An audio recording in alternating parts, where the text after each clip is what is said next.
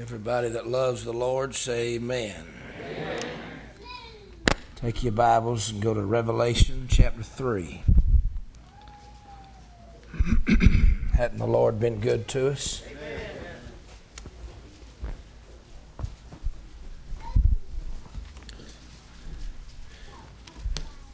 Be seated for just a moment. I want to share a prayer request with you before I read the scriptures.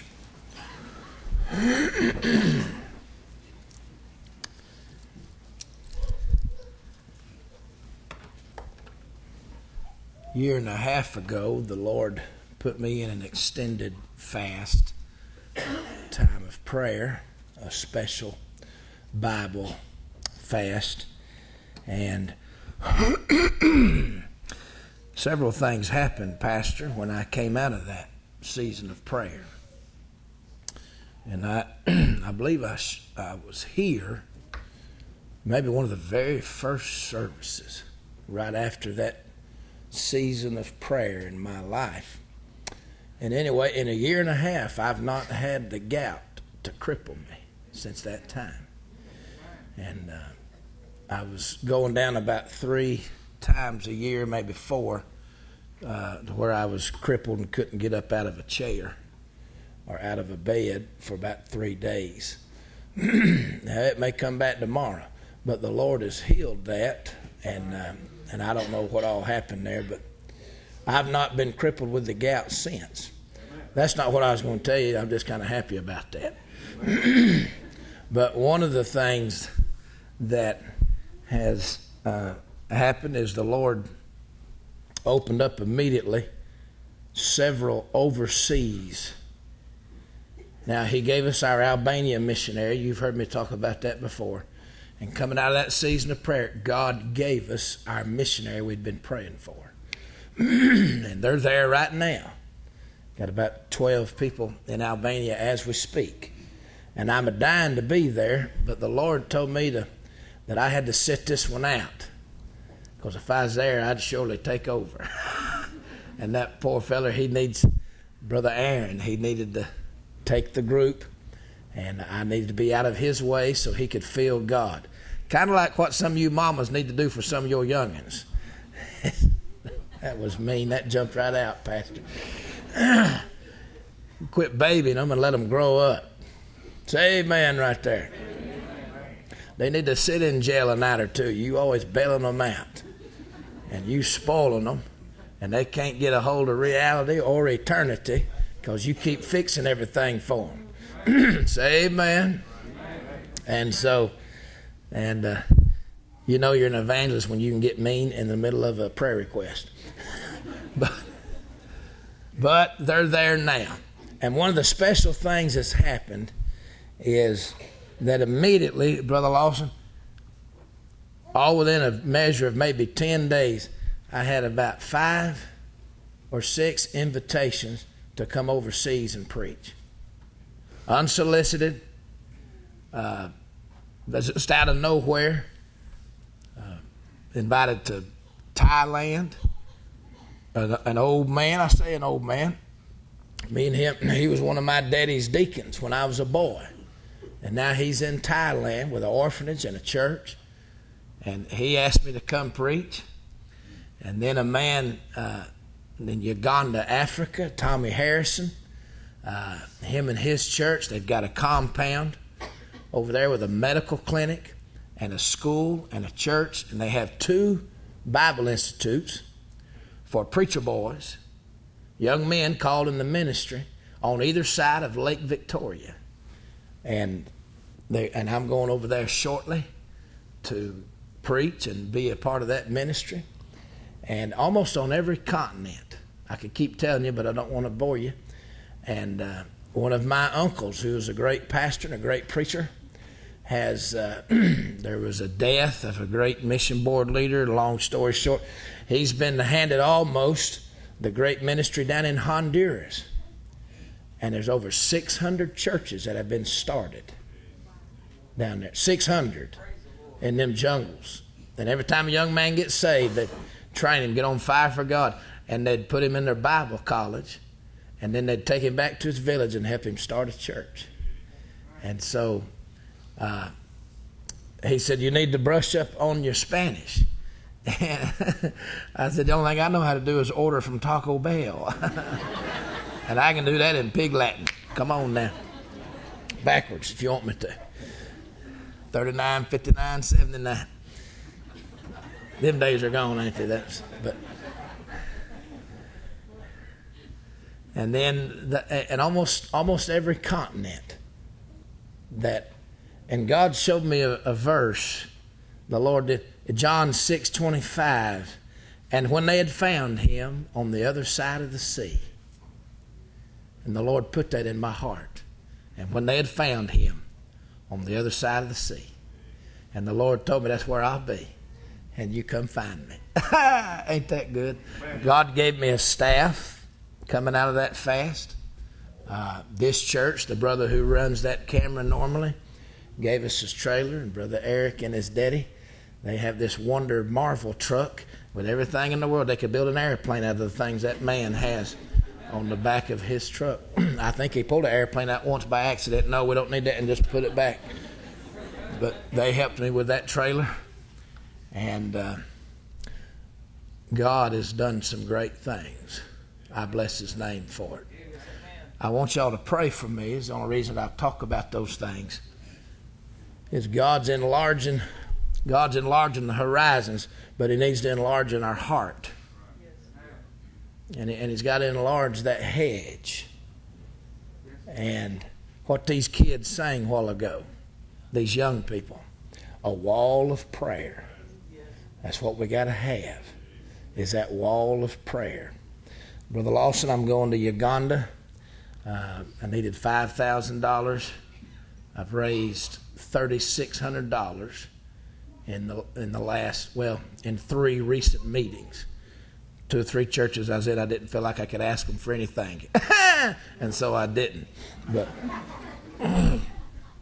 we've raised $3,600 and need $1,400 more shortly for that. You help me pray about that. But I want you to pray a hedge about us. I need somebody to get a burden to pray in these hours. Now, I believe God's always used a remnant. That's all he's ever had, is a remnant. God's never had the majority. I'm about to run. He never needed the majority. God was always the majority. We need somebody to pray. Brother Lawson, when I was 16, I preached my first revival. God called me when I was 13. And I never will forget, I was 15, turning 16, and they called me to Asheville, North Carolina. And I never will forget, he was an older preacher. He had been a missionary, and he had a sweet family. And he had an older daughter, she's much older than me, and she was still at the house. I think she's wanting to pray about marrying me. I prayed pretty hard the other way, but they put me in the basement, and I never will forget the funny things you remember. And there's a concrete floor, and I had a cot, and it was a little foretaste of my life that was coming. But an evangelist, and I had pink stationery and a green ink pen. I have no idea why, but I remember that, and I wrote all my sermons with a green ink pen and a pink stationery. And I had to write all my sermons because I had 4 sermons. And I thought the meeting started on Monday night and go Monday through Friday. And I figured by Friday, God would give me that 5th sermon. But I had to get a ride. I didn't have a driver's license. And somebody drove me, and the only day they could take me was Saturday. And when I got there Saturday, the preacher said, we're having a get-together at a man's barn. Want you to go ahead and preach. There went Monday night sermon. And they said, you preach in the morning. We'll be live on the radio. And there went Tuesday sermon. And then I preached Sunday night. And there went Wednesday sermon. And then he said, we're going to carry you to a preacher's fellowship. And they preached me in the fellowship. And there went my last sermon. And then the revival started that night. And so I made up stuff I didn't even believe and just told all of them. And wrote it all on the pink stationery with a green ink pen. But I don't remember why. Oh yeah, now I don't remember why I told that story. But I was 16. Years later, I'm talking, I was in my early 30s. I ran into some of those people, and they said there's a little old widow woman, and she just died. And they said, you don't know it, Brother Dean, but she took your picture in that revival. And she didn't have anybody. She's a little old lonely widow woman. And said she blew it up and put it on her piano and prayed for you all these years. She said you was her little preacher. And she just had a bird and set it on that piano and prayed for you all these years. I'm about to run. I'm about to show these boys how you take a lap in church. Glory to God. Jesus had somebody praying for me, and I didn't even know it. And between 16, and I'm going to tell you, youngins between age 16, 17, and 21, 22, you're going to make decisions that may affect irreversible decisions the entire rest of your life. You better stay with God, youngins. Amen. I just felt led to talk about that for a minute. Not sure why. But we need somebody to pray. Now, in Revelation 3, now you can stand. Our Lord, thank you for Calvary. Thank you for Jesus. Thank you for the Holy Ghost. I pray that you'd help us. I pray you'd breathe on us. I pray you'd breathe over us. And God, touch this text tonight. In Christ's name we pray. Amen. Revelation 3, verse 7. And to the angel of the church in Philadelphia write, these things saith he that is holy, he that is true, he that hath the key of David, he that openeth, and no man shutteth, and shutteth, and no man openeth. I know thy works. Behold, I have set before thee an open door, and no man can shut it.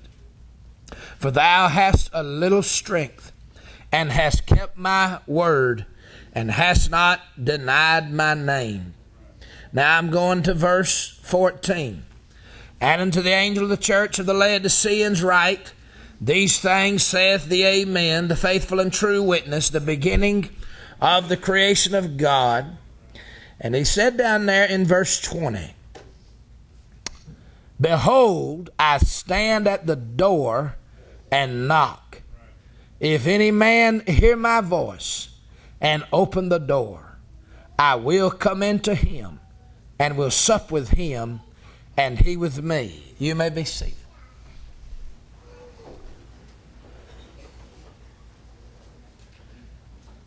Brother Lawson, I have one burden on my heart that I want to share with the church. I was preaching recently in one of the worst churches that I preach for. They have gotten better. Something has happened a little bit better. And I simply was walking through the 7 churches in these chapters 2 and chapter 3. And I think the Lord rewarded me for being there, trying to help that outfit. And I got right down to the end. And the Lord showed me something that's blowed me off my feet. And I've been living on it and marveling in it for 2 or 3 weeks now. This is amazing. In one church, the church in Philadelphia, he said, I open and no man can shut. Amen. All right, you're going to have to get that Lutheran blood stirred up. Let's try again.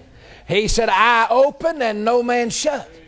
And I shut and no man can open. And he said, behold, I have set before thee an open door, and no man can shut it. And in the very next church, it's the opposite. Jesus is outside the door and won't open it or can't and will not. Leave it up to a man. That amazed me. Just to marvel at, there's two different pictures of the Lord here. I had never seen that, Pastor. That stark contrast. That in one church he looked so sovereign and so mighty. I shut and no man opens. I open and no man shuts. And in the very next church, he appears so human. I don't want to use the word helpless, but he's standing there and knocking, and they will not let him in. Is that not amazing? I never have seen that. That just amazed me. Now, which church are you and which Christian are you? And I don't. Now, you've already heard the message. You just heard it. Now, you got to chew on it with me. Because I'm just chewing on that. That in one church, God stands there and says, I can do this, and nobody can do anything about it. Y'all ain't helping me right there. And then in the very next church, he's standing outside. They've put him out. He can't get in. It's in the hands of man. Isn't that strange? Just how polar opposite it appears. Oh my. So I was sitting there chewing on that thing. And I'm going to tell you something. It's a sad thing, the Laodicean church. It's a sad thing when you put Jesus on the outside. One of the communist Chinese, one of those great Christians. And you know all the stories that come out of communist China of Christians and believers under persecution. One of those stories came out a few years ago that one of the great Christians was let out of prison over there and able to come over here and make a trip. And when he got back, they all wanted to know, tell us about the American church. Tell us about the American church. And Brother Lawson, the only thing he could tell them, he said, I am just very amazed at what all they can do without God. And what they have done without God. And brother, now here's the first thing I noticed. And there's no outline, there's just a burden here. First thing I began to notice as I examined that, because that blew me away. God's just sitting there saying that I shut and no man opens. I open it. Behold, I have set before thee an open door. And I wrote this down in my notes in my Bible, that in one church, God set before man an open door that nobody could close. And in the next church, man set before God a closed door that he would not open. That's right. I'm going to say that again, honey, because the American church is in bad shape. Even our best ones. Joe Parsons said we're breathing in the very atmosphere of lukewarmness, and the best amongst us has to fight off that lukewarmness, which leads to worldliness, which leads to idolatry. That Laodicean church and that Philadelphia church. In one church, God set before man an open door that nobody could do anything about. But in the very next church, man presents before God a closed door that he will not open. And the only thing I could figure out right there, of course, was that one church was weak and the other one thought they were strong. He said to the little church, you've heard about the little train that couldn't, but he kept saying, I can. Well, honey, that was the Philadelphia church. You notice they did not get in trouble. What did it say in the middle of verse 8? For thou hast a little strength. That was what was wrong with them. There was 2 churches out of the 7 that had no rebuke when the Lord came by to deal with them churches. Was it Smyrna and Philadelphia? And there was nothing wrong with them. He had no rebuke, no sin to deal with, no fault to find. And he said, I know you've got a little strength. You're operating in weakness. He said, here, I'm going to open the door for you. I'm going to hold it open. But he got over to that Laodicean church, and look what they said in verse 17. Because thou sayest, I am. Now just underline that right there, honey. You ain't got to go no further. They said, I am. Isn't that one of his titles? He's the great I am. And honey, and you go to stealing God's glory and go to living in your own strength. And that's the American church tonight. We're rich. We're increased with goods. We have need of nothing. And honey, the church that don't need anything from God ain't going to get anything from God. It's on the outside. It was that church that was weak. And I want to stop right here and say it was that Christian that's weak that's going to get a truckload of his power. It's that Christian who puts his thumbs in his suspenders and says, I am. Well, honey, he'll be on the outside looking at this thing. The church that was weak, that didn't have any strength, was the one that he held. But they kept his word. They kept his name. They were faithful to his name. That amazes me. Which church are we? Which kind of Christian are we? We won't even let God break us down. We won't let God break us. Genesis 32:24, and Jacob was left alone, and there wrestled a man with him until the breaking. That's what we're missing. God touched him in the strength, touched him in his thigh, broke him, wrestled him down until the breaking of the day. This morning we talked about the breaking of the bread. Honey, we in bad shape until we get broken. They have to break a horse, don't they? They have to break an old bull, don't they? They got to break him. They got to break their will. They got to break. I'm going to tell you something, youngins. You're going to get in a lot of trouble if you let that old Adamic spirit run your life. I can. I am. Honey, he'll be on the outside. There's a picture there that amazed me, preacher. I never have, and I'm going to say this as a qualifying statement, and you say amen. The Son never has rebelled against the Father. The Son never has resisted the Father's will. He cried out in pain. He looked in that cup. Oh, my Father, if it be possible, let this cup pass. But there never was rebellion. There never was resistance. I need y'all to help me right there, because I'm going somewhere. I seen a picture. Brother Law said, you help me with this. I never have seen this in the meditations. That God the Father, what verse in Revelation 3 did he say that I'm sick of the Laodicean church? I'm ready to spew her out of my mouth. Is it verse 18?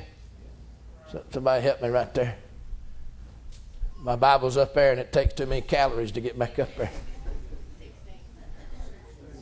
Verse 16. God the Father said, that bride, she makes me sick. The Father was disgusted at the Laodicean church, but the Son went at the door wanting in. Now I need y'all to help me right here. You see it, ain't you? You see a little bit of it. And I told you there ain't never been any evil tension between the Father and the Son. But I'm about to run what I'm about to do. God the Father in heaven says, she makes me sick. I'm about ready to puke looking at her. And Jesus said, I know, Father, but I love her. She's mine. Y'all ain't helping me. Do you see it? God the Father's in heaven. I wonder if you've ever seen, and I'm reaching a little bit here. I don't have an illustration. You ever seen a father that did not like that girl his boy was going to marry, but the boy loved her? And that's not quite a good illustration, but it gives you an idea. There's the Father in heaven. Said, I'm ready to throw up looking at her. And the Son says, I know. but she's mine. She may have put me out, Daddy, but I still love her. Y'all ain't helping me. She's put me out, but I love her. I paid for her.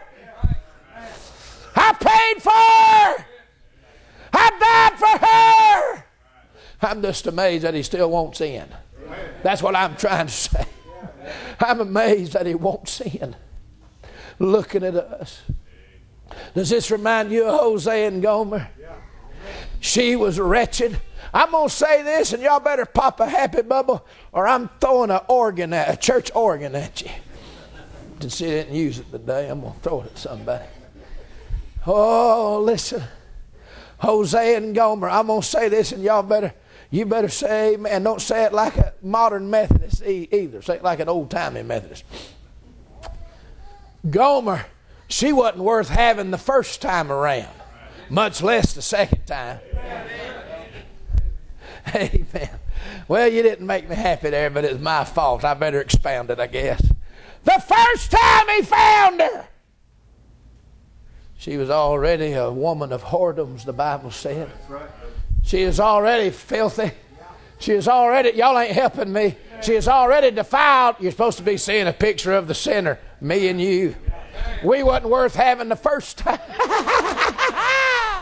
He came to her, honey, and God said, go to her and love her and buy her and marry her. That's what the Father told the Son. To come after us. And we were defiled, and we were filthy, and we were vile, and we were wretched, and we were not attractive. Girls, look at me just for a second. Sin will make you so unattractive. There is a beauty in holiness. What have they been saying? Modest is the hottest. There is a beauty in holiness. And that's even different than modesty, because holiness comes from the Lord. Girls, you ain't got to be sleazy and slimy in these days.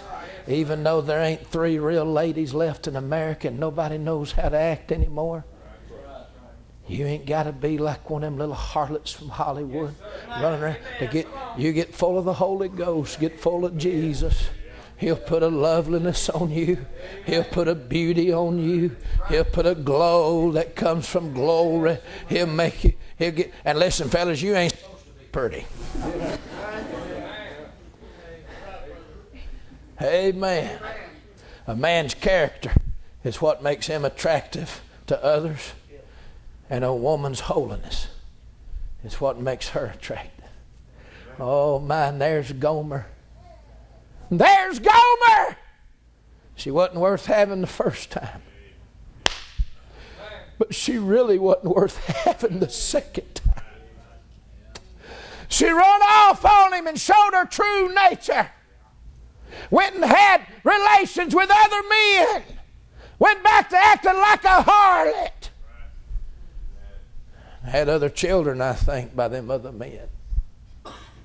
But when they were done with her, when sin was done with her, when society was done with her, when Satan was done with her, y'all ain't helping me none. She ended up on the auction block. She is naked. She is diseased. She was wretched. She was skeletal. She looked like one of these harlots out here on AIDS or crystal meth. Beat up, and she wasn't worth having the first time around. Much less the second time. But the Lord said, go and get her again. Love her again.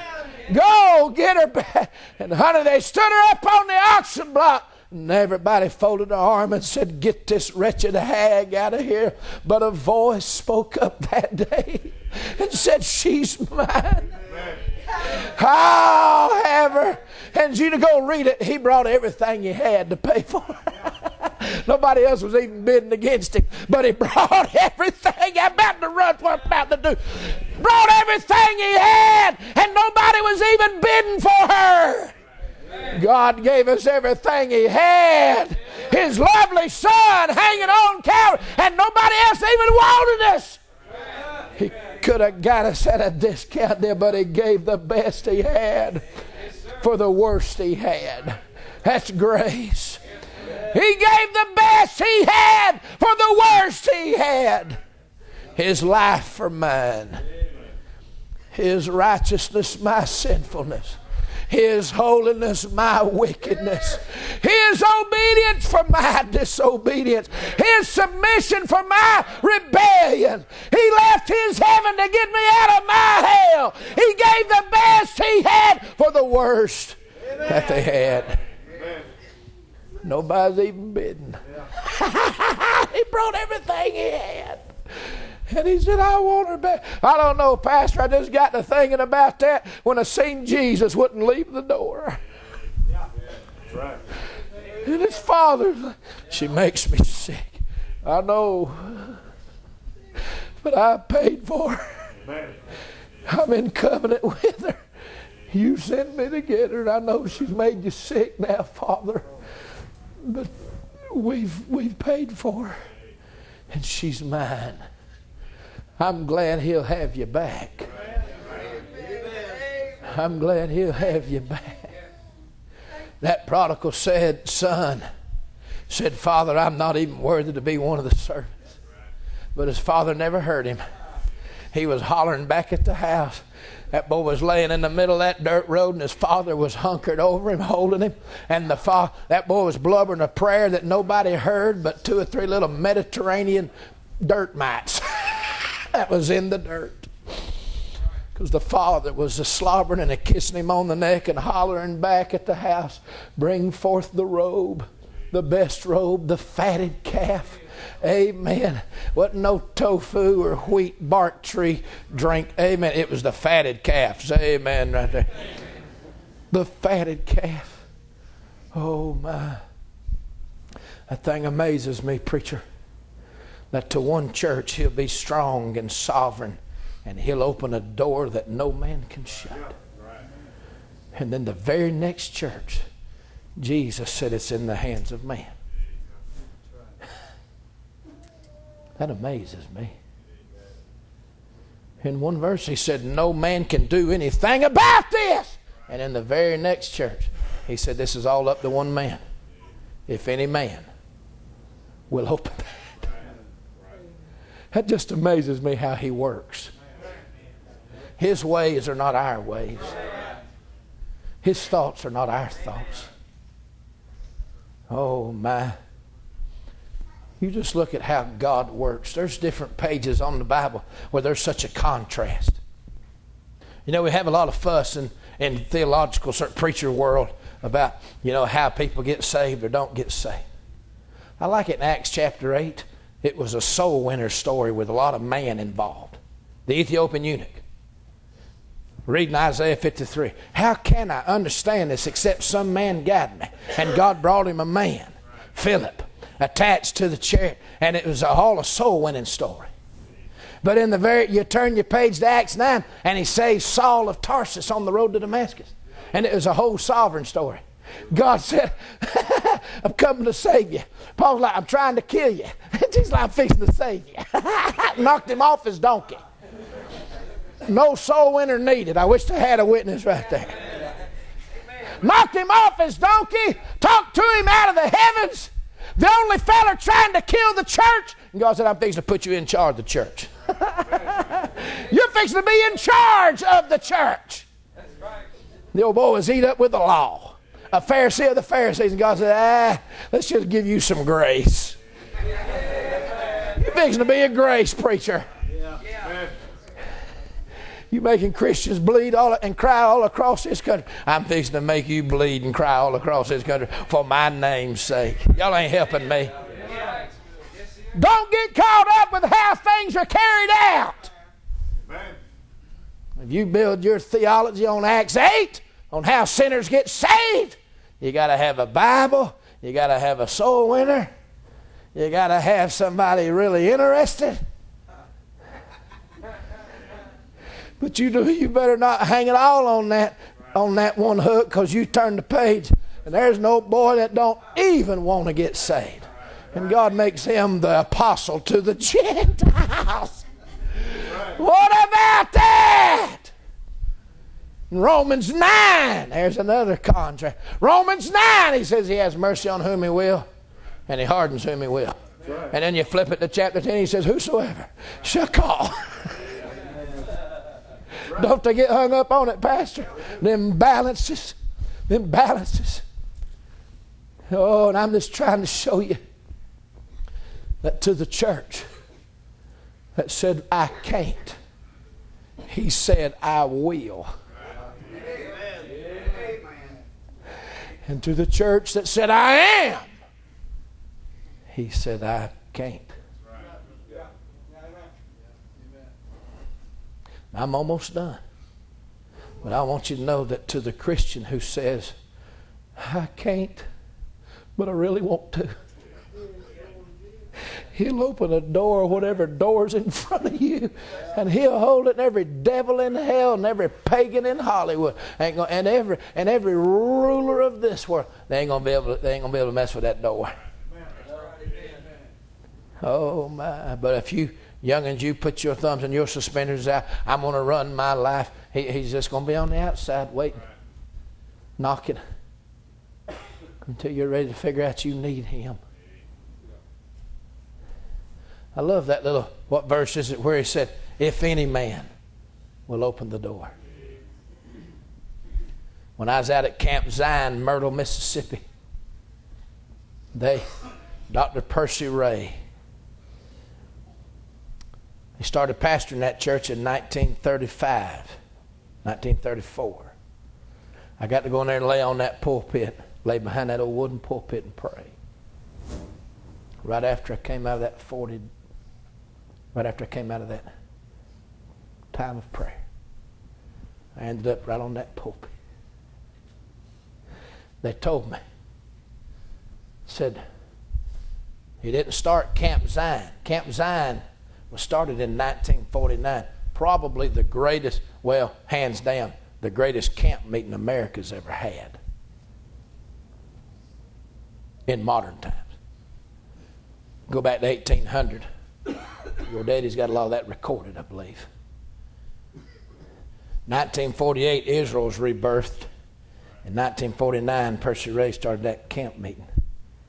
And they preachers from all over America went there to get filled with the Holy Ghost. They said he resigned that church. He'd been there 15 years. Said he resigned that church. Got fed up, fussing and fighting for 15 years. 1949, he resigned and walked out, and the swinging doors was in the foyer and heading out the door. And one little woman, is everybody listening? One little woman. And they got her name in a window now up on the front. It's a German name, I can't pronounce it. One little woman. They said she ran out there while them swinging doors were still swinging and grabbed the preacher's arm. And she said, Brother Ray, would you stay for just one?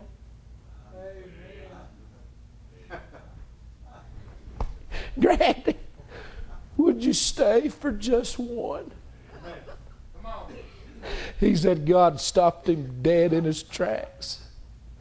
And he turned around and walked back in, and they wasn't happy about it. But he stayed for one. Over the next 6 weeks, they voted out half the church. Somebody say amen right there. Said he came out of his prayer altar and started handing them their church letters as they come in the door, and said he'd met them on the front porch. There's your letter. And then them men met in that field. You can go get his biography, A Ray of Light, Dr. Percy Ray. I stood in that field when them old timers was there. They got down that field and they laid an old Schofield King James Bible out, and them fireballs came from heaven. Don't know if they was shooting stars or fire or a comet. There's 4 fireballs come and lit the field up, and they read the verse and prayed half the night, and God started Camp Zion. They raised $160,000 there one night. J. Harold Smith did. And there's people from 48 states in that place. The power of God sweeping through there. And you can't hardly find a preacher in America that was not touched and impacted directly or indirectly from one praying man on the Mississippi, holding the nation together. Because I personally believe that when the 48, the Israel's reborn, that drawing power has gone back to the Jews almost completely. And he's drawing them Jews up on the other side of the world. And you can't hardly even get Christians to go to church, much less sinners. That drawing power is fading away fast. And God let one man have a prayer. God let one man have an altar on the Mississippi and held this nation together. Oh, you say, I don't know anything about it. You don't need to. You're still here, ain't you?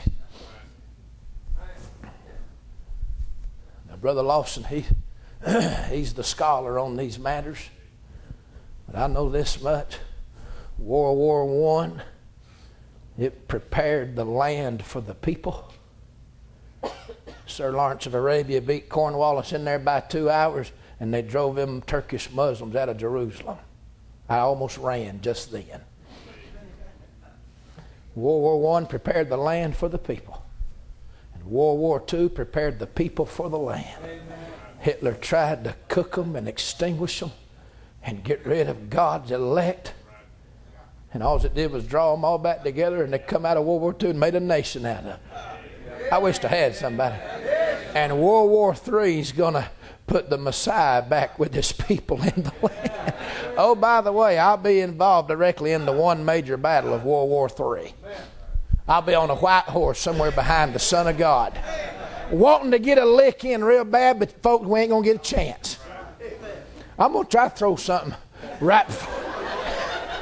The heaven's going to roll back like a scroll. We're going to be on white horses behind the Son of God, with the Son of God.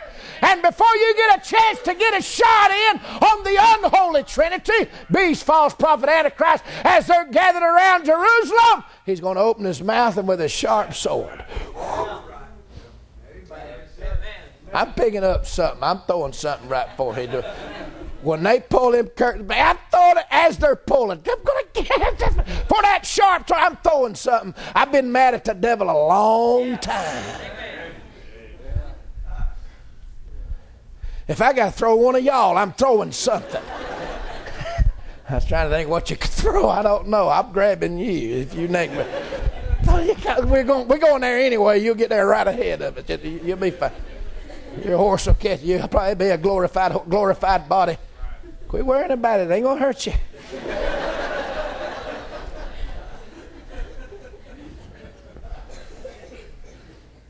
That Laodicean church. They've been telling me, preacher,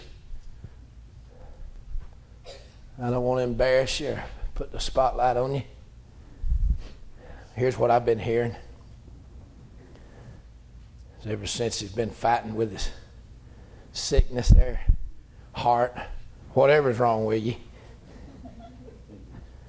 That's what I've been hearing this. Oh, you ain't never heard such preaching as our preachers do. That's because you can't. And he's just holding that door open. You can't do hardly anything. He's holding that door. Y'all need to quit fighting him when he's breaking you in half. Amen. American church's problem is she ain't broke. Any way you want to interpret broke. She ain't broke. She ain't broke financially. She ain't broke spiritually. She ain't brokenhearted over her sin. But her life's all broke up. Her mind's all broke up. Home's all broke up. Somebody needs to preach a message on let's get the right things broke and get them other things fixed. I can't.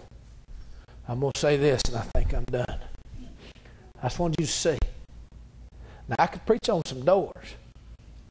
I got some doors written down in my Bible up there. God opened Noah's door on that ark. Y'all ain't helping me. For 7 days, honey. That door was too big for man to open. God opened that door. And the drawing power of God brought the animals. And then God shut the door. I wished I had somebody. I thought about Lot's door. What about when them angels in there had to grab them daughters? What in the world was wrong with Lot? Put his virgin daughters out there on the street for them demon-possessed dogs to have his daughters. What's wrong with the American people put their daughters out on the street? Y'all ain't helping me. But what about them angels, those male men, them angels? Hey, they grabbed them daughters and brought them in and closed the door. And that bunch was struck with blindness and could not find the door. I'm telling you, he can shut a door that no man can open. I'm about to run what I'm about to do. He'll shut a door that no man can open. He had Noah's door open, Lot's door closed. Song of Solomon 5, he came by at midnight trying to get in the door for a time of love with his bride. A midnight visitation. She was in the bed and wouldn't get out of the bed. When she finally did, one of the saddest phrases in the Bible, my beloved had withdrawn himself and was gone. She took too long to get to the door. Oh, them doors. Glory to God. I'm glad that he's at the door. If you ever get you just a truckload of I can't and I ain't, you can let him in the door. Let him take over. Hallelujah. What hour are we in? Somebody said, we're the gleaners. I don't even think we're the gleaners, preacher. That great harvest was from 1600 to 1900. And from 1900 on, he's been drawing Israel back, and the time of the Gentiles is diminishing quickly. Some of you like to study in here, and y'all help me with this. In the 1500s, them reformers, they stood up. It cost them their life. It cost them blood. And they stood up against the Pope and the false church. That's right. In the 1600s, the Puritans purified the church doctrine, and they got her back around to grace. 1700s, they liked what they read so much and studied that you got a bunch of preachers. The Puritans wrote doctrine in the 1600s. The preachers came along and preached it in the 1700s. And in the 1800s, the pioneers, I call them missionaries. Livingston went to Africa, and Taylor went to China, and Adoniram Judson went to India, they purified the doctrine, then they preached the doctrine, and then they spread it all around the world. The 1800s. You and I got in here in an hour. You go, I'm not going to get too deep into this, but you won't find any record of genuine mass revival with mass crowds getting saved after World War II. You hear some of them great preachers of days gone by operating from 1900 to the 1950s, and you don't hear about, after World War II, you don't hear about much of anything. You got the false revival kicked in real good about then, the charismatic tongue-speaking outfit. That false revival spread out strong. Where are we at? We're not the big combine. We're not reaping a harvest. That was 1700s, 1800s. We're not even the gleaners. Them gleaners come by in 1900 and 1950 and picked it all up. Who are we? I was thinking on that. I think I know who we are. Let me try to illustrate it like this. My daddy pastored a church in Missouri, 10 miles from the Missouri River, when I was a child. I was a paper boy. I rode a bicycle, looked like a Norman Rockwell painting. We had 1,100 people in our town. They had a bunch of Germans and Dutch, a bunch of farmers, stubborn. When your license plate tag for your state is the show me state, you better believe there's a bunch of stubborn Germans over there. Our neighbors were the Wimsmeyers, the Dukes Malts, the Wilmholtz. We were Scotch-Irish. I was just trying to fight the Germans. They get out there, preacher on their hands. I remember seeing, and with a pair of scissors snipping their lines on the edges. Precision, perfectionist. We were rednecks. We didn't cut the grass. We killed the grass. 6 kids, bird dogs, oil change just here and there. Deer hanging off a tree and a car engine hanging off the other tree. You should have seen them, brother. All them Germans and Germans. They snipping their grass and looking over at us. Horrified. Rednecks from North Georgia. Can I get a witness right there? Amen.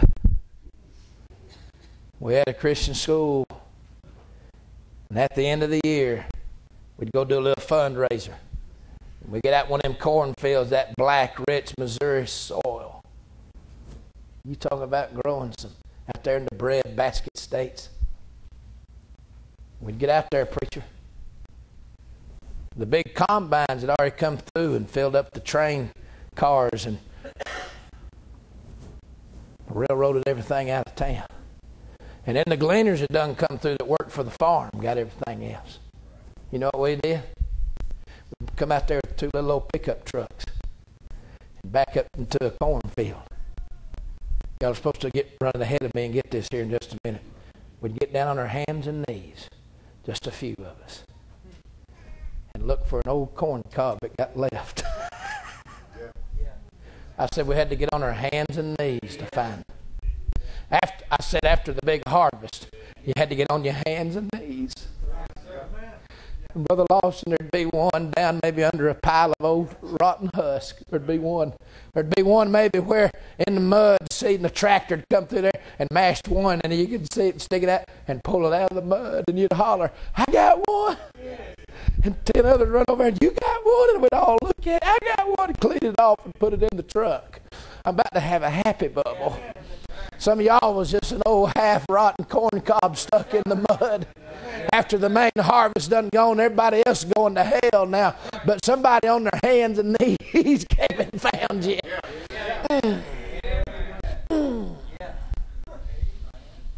Get out there in the heat. And I remember staying all day just to get 2 little old pickup truck loads.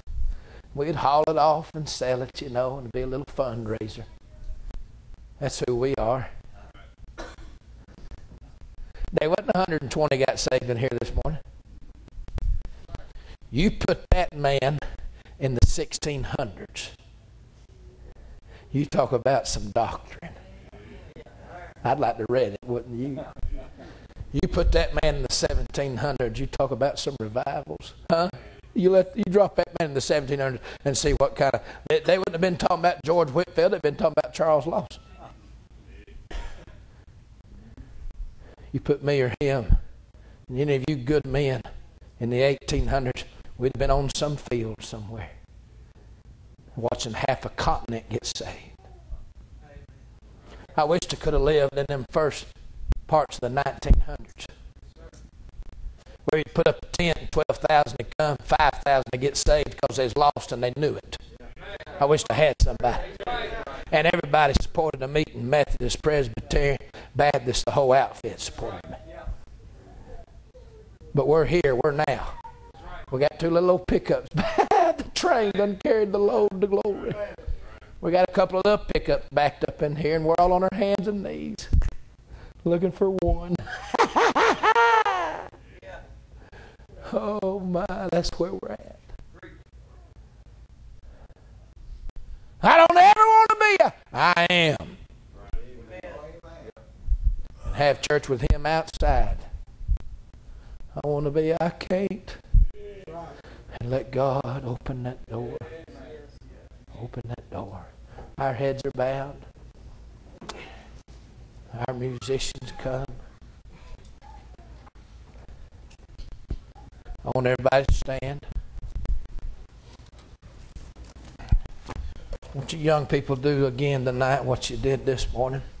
I want y'all to get down here together, lock arms with each other, and pray for revival to break out amongst you guys.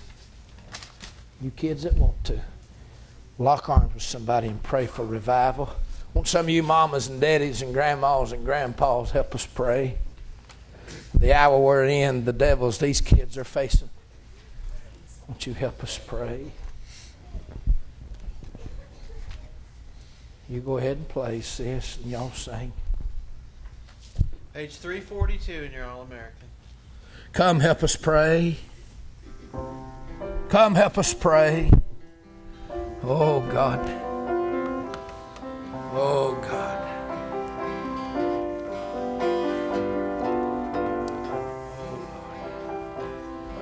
I gave my life to thee, my precious blood I shed, that thou mightst ransom me and quicken from the dead.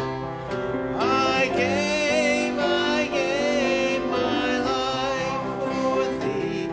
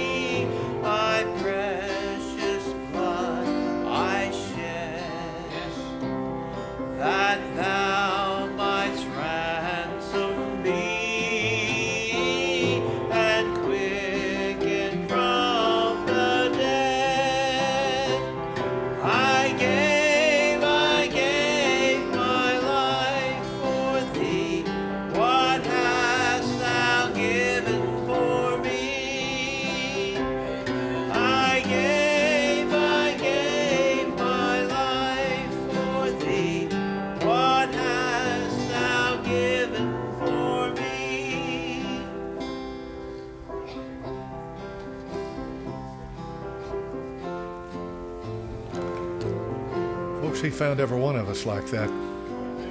When I passed by thee and saw thee polluted in thine own blood, that's where he found us. That's good preaching. That's good preaching. It's been a good day. The day's not over. I'd like to encourage you to start praying again. Some of you haven't started yet.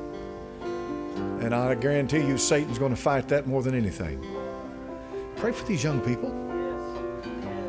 They're not growing up in the world that I grew up in. No way, not even close. Not the world I grew up in. The world they're growing up in is a horrid place. It's horrid. Let's pray for them and support them. And pray for those that work with them.